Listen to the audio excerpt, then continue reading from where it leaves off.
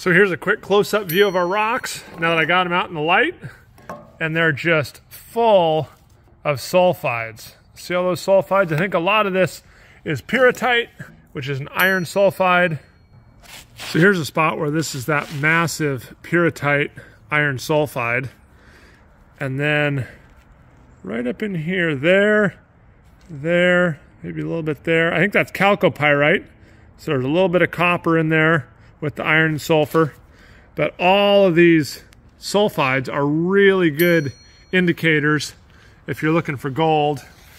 And I really like this banded stuff because it's, in the past, that's where I've had some real good luck. And it looks like this piece was right up against the hanging wall. And oftentimes you'll find a real rich zone up near the hanging or footwall, especially where it's banded like that.